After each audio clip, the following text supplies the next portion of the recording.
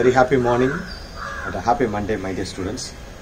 I'm so glad that I meet you again in another new online recorded class. I hope you all have done your first midterm exam nicely and submitted the papers in school. And in today's class, I have planned to revise lesson 1, nutrition in plants. Well, so to start with the question, what is nutrition? By this time you should be knowing the intake or uptake of nutrients by plants or animals is actually known as nutrition. Before learning about nutrition, what we have discussed in lesson 2, that is there are different types of nutrients which can be classified or categorized into macronutrient and micronutrient. Macronutrient, which includes the nitrogen, phosphorus, potassium, calcium, magnesium, etc. And micronutrients, which include zinc, manganese, iron, etc. So why they are called as macro and micronutrients? Because macronutrients, they are needed in more amount per day, several grams or several grams per day, whereas micronutrients, they are needed only in a very minute or trace amount. Let me say they are needed in micrograms or milligrams. That is what I call it as trace amount. A small amount is sufficient per day, and that's why they are known as micronutrients, and the other one known as macronutrients. Now coming to this nutrients again. So that is one part, macronutrient and micronutrient. The other part is where the nutrients, or in other words, the composition of food, can be categorized into different types as we have learned before: carbohydrates, proteins, fats, vitamins, minerals, and roughage. So these are the various nutrients, or I could say these are the various composition or ingredients of a food.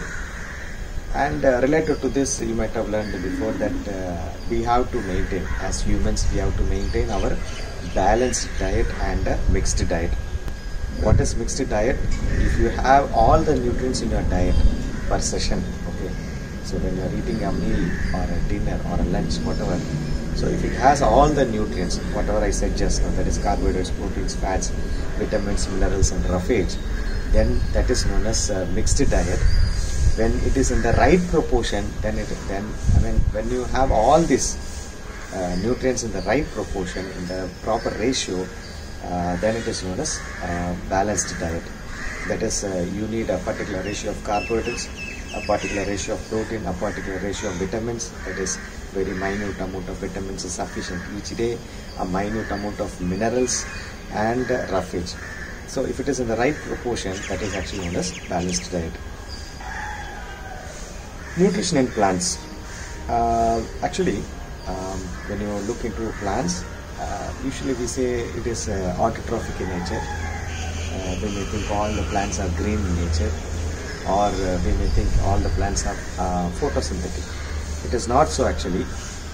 There are some plants which are autotrophic in nature, and there are some plants which are heterotrophic in nature. Again, you have learned, you have finished completing first midterm test, you might have learned many concepts related to this. I'm just revising. So, autotrophic. What is autotrophic nutrition? When a living organism, especially we are talking about plants, okay? So when a living organism is able to produce its own food, that is known as autotrophic. Auto means self-protection, okay? So if it is able to produce its own food with the help of certain resources or sources or raw materials, that is actually known as autotrophic nutrition. Heterotrophic nutrition. If an organism cannot produce its own food, it depends on other sources, many different sources, many different ways, and that's why it is known as heterotrophic nutrition. Hetero means different. So it is not one way, it is many ways, or it is not one food, it is of different types of food, or different types of prey, or different types of sources, okay? So that is the difference between autotrophic and heterotrophic nutrition. Again I repeat, if it produces its own food, it is known as autotrophic nutrition. if it cannot produce its own food, it depends on other sources or other animals or other living organisms, then that is known as heterotrophic nutrition. Green plants are examples of autotrophic nutrition, whereas all other organisms except green plants are examples of heterotrophic nutrition. So with related to this plants, we have certain plants which have a chlorophyll pigment and which undergo photosynthesis, and those are categorized as autotrophic nutrition, whereas there are certain plants, actually in this lesson we are not dealing with animals, so I am sticking on to the plants. So there are certain plants which depend on other sources, that is they cannot prepare their own food, so they depend on other sources, and the reason is because of the lack of chlorophyll pigment. So since there is no chlorophyll pigment in those plants, they cannot do photosynthesis using sunlight, water, carbon dioxide, etc. And so they come under heterotrophic nutrition. We will study that later about heterotrophic, because we are going to study about parasites, saprophytes, etc. Okay. With related to autotrophic nutrition, the plants, I said green plants, they are called as green plants because they have chlorophyll pigment, and these green plants, they undergo photosynthesis as we discussed before. Okay, right. So for this photosynthesis, certain factors are needed, essential, okay, very much needed, in the sense if any one factor is missing, the photosynthesis will not take place. That is, the factors like chlorophyll pigment, sunlight, water, carbon dioxide, these are the various factors that are needed for photosynthesis. Again I repeat, chlorophyll pigment, sunlight, water, carbon dioxide.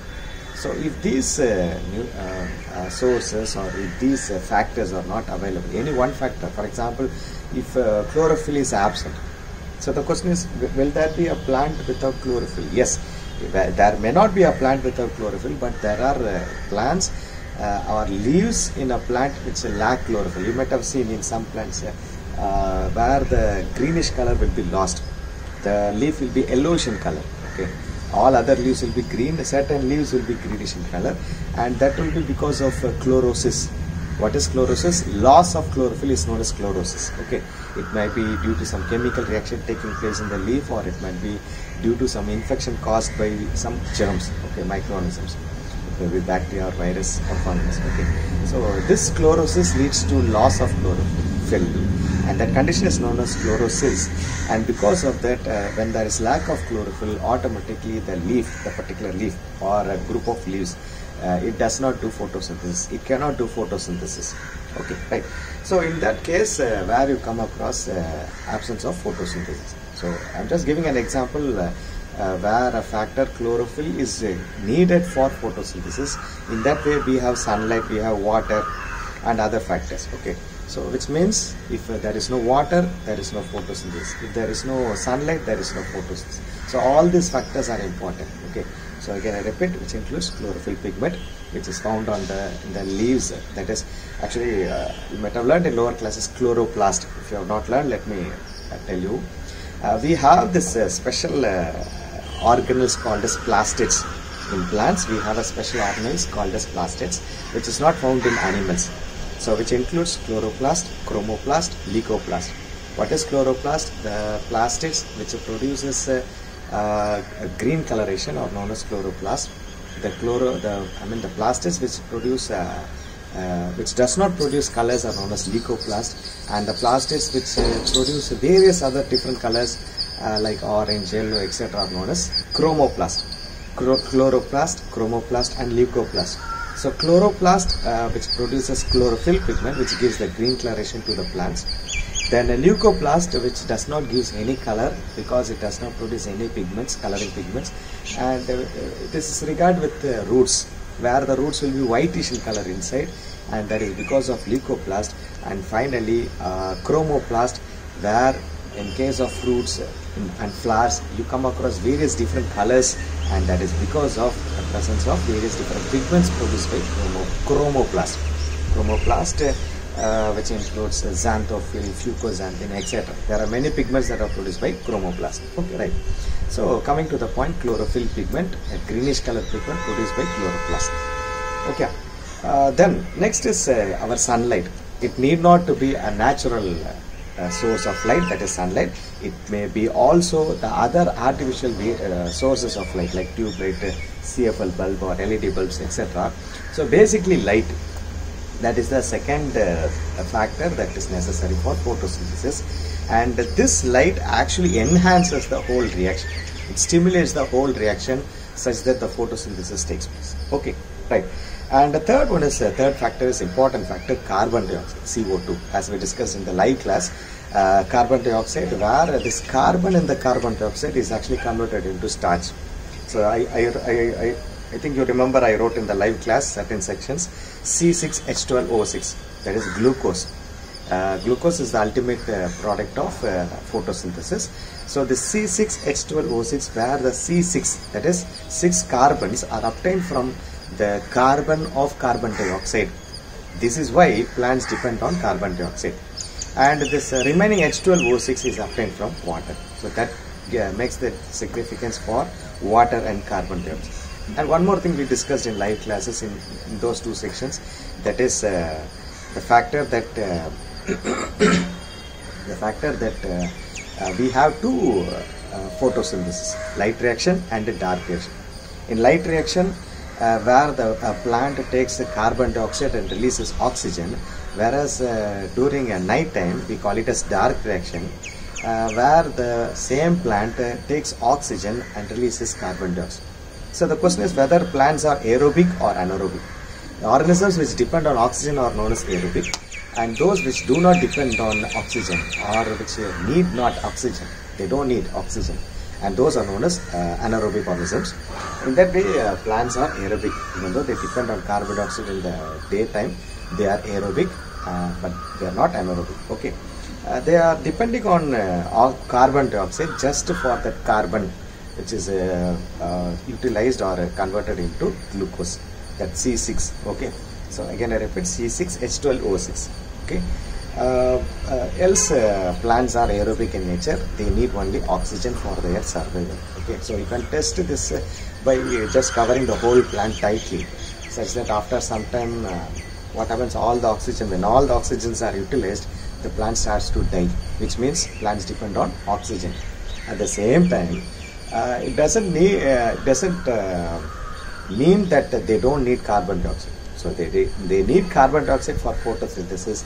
At the same time, they need oxygen for living or respiration or breathing. Okay, right. So in that way, we need. In that way, plants need chlorophyll pigment. They need sunlight. They need water, and they need carbon dioxide. The chemical equation of this photosynthesis is carbon dioxide plus water gives glucose plus oxygen. So when carbon dioxide and water goes inside the plant, they are converted into glucose and oxygen. That oxygen will be sent in the daytime. And with regard to breathing, breathing is different from respiration. We learn in higher classes. Breathing, where it takes place through leaves. There are numerous minute microscopic holes found in the leaves, and through these leaves breathing takes place. Like how we have nostrils in our ears, in plants we have leaves, and in the leaves we have minute holes named as stomata, and through this stomata the breathing takes place. Air goes inside and comes out. So that is one important significance of breathing. And when I say stomata, I hope you have learned last year about stomata, that not only breathing, even transpiration takes place through stomata. Transpiration, which is none other than the loss of excess water in the form of water vapor. That is actually known as transpiration. And both takes place through stomata, that is breathing as well as transpiration. So these are the various factors and various importance that goes to these factors related to photosynthesis. That is chlorophyll, then sunlight, the third is water, and the fourth one is carbon dioxide. Okay. Now let us learn about heterotrophic nutrition. So one, we have learned about autotrophic, and second one is heterotrophic nutrition. In plants, it is amazing to know that plants are autotrophic in nature. From lower classes, we have learned that plants are autotrophic in nature. They undergo photosynthesis. But now in this this lesson we are learning that plants are heterotrophic in nature. That is, there are certain plants which are non-green, that is they don't have chlorophyll pigment, and due to that reason they depend on some other organism for food. So we have two types of heterotrophic nutrition. One is saprophyte and another is parasite. Saprophytes which depend on dead and decaying animals, dead and decaying organic matter, whereas parasites which depend on living organism, another living organism for food. For example, we have certain plants like cascata which are parasitic in nature. They suck the nutrient of other plants. So cascata is a good example of parasitic plants. Apart from that, we have this Rafflesia, you might have learned in lower classes, which is an example of largest flower. So this Rafflesia is also a parasitic plant which sucks the nutrient from other plants. With regard to saprophytes, we have numerous microorganisms like bacteria and fungi which are saprophytic in nature. For example, is a mushroom. Which is a fungus, which is the largest fungus, and it is a saprophyte, that is, which degrades, decomposes dead matter, and from those they obtain the nutrients. When I say this mushroom, I hope you know we consume mushroom, but all mushrooms are not good for our health. Okay, there are many poisonous mushrooms which will be of pure white in color, or sometimes which will be colorful, which attracts, but still they are dangerous to others. Okay, then next is symbionts. So this is something that you are learning new this year. That is symbionts. When you come across a relationship between two different organisms, we call this as mutual relationship. Then it is known as symbionts. That is, one providing something and other in turn providing another. That is actually known as mutual understanding. Even with you people, you will have this kind of relationship. There are some students who during interval they readily give what they have as snacks, and there are some who never gives anything at all, and there are some students who provides only to those who shares their snacks. If you give your snack, I will give some of mine. So this kind of this last type of relationship is actually known as mutual relationship, equal. Okay, so I provide you something, in turn you provide me something. That is known as mutual. In that way, we have this lichens, which is an association between algae and fungi. So algae is a plant, is a photosynthetic plant which contains chlorophyll, and so it produces starch, and that is shared with the fungus. In turn, the fungus it absorbs the nutrients, it decomposes, and that nutrients will be given to the algae. So in that way they have a symbiotic relationship, and you call this relationship as symbiotic relationship. And the organisms together, even though you have algae and fungi together, they are known as lichens. Okay. Then the last type of plant is insectivorous plants. So we have different types of insectivorous plants like Venus flytrap, pitcher plant, Nepenthes, Utricularia, Drosera, etc. So each and everyone have their own method to consume an insect, and that way they get their nutrition. Actually, even though insectivorous plants depend on insects, even though they may be called as heterotrophic, but they are not actually heterotrophic, because these are plants which have chlorophyll pigment. They will be greenish in color, and they undergo photosynthesis. The only issue is they lack nitrogen. These plants are found in the soil where there is lack of nitrogen. Nitrogen is an important macronutrient. So usually among all the nutrients, important is NPK: nitrogen, phosphorus, and potassium. N for nitrogen, P for phosphorus, and K for potassium. So these three nutrients are very, very important. Among these three, the important is nitrogen. The importance in the sense, I can give one example, that is, it is a part of DNA. It is important because it is found in DNA. It is a part of the DNA. Apart from carbon, hydrogen, nitrogen is also found in DNA, and that makes the significance of nitrogen as a nutrient. Okay. Anyhow, so this nitrogen, since it is lagging in the soil of those plants, these plants, they try to depend on some other way, that is, they become an insectivorous, that is, they feed on insect. Actually, They not only feed on insects, they also feed on mice or rat or frog, whatever that comes in. Okay, so like that way these plants are known as insectivorous plants. They obtain nitrogen from that animal, and based on that nutrient they produce starch. That is, they undergo photosynthesis. That is the specialty of insectivorous plants. Okay, so that's your lesson 1. Very simple. Just observe the concept that is found inside, observe the examples that is inside, and it becomes easy for you to memorize and recall the questions. Okay. Your assignment is you just copy down the following questions that is displayed in the screen and write in your notebook neatly with the today's date. That will be your assignment. So I am not going to be since already it has been taught and revised by Mr. Jerome. I didn't went more deep into this concept. So with this I will finish today's session.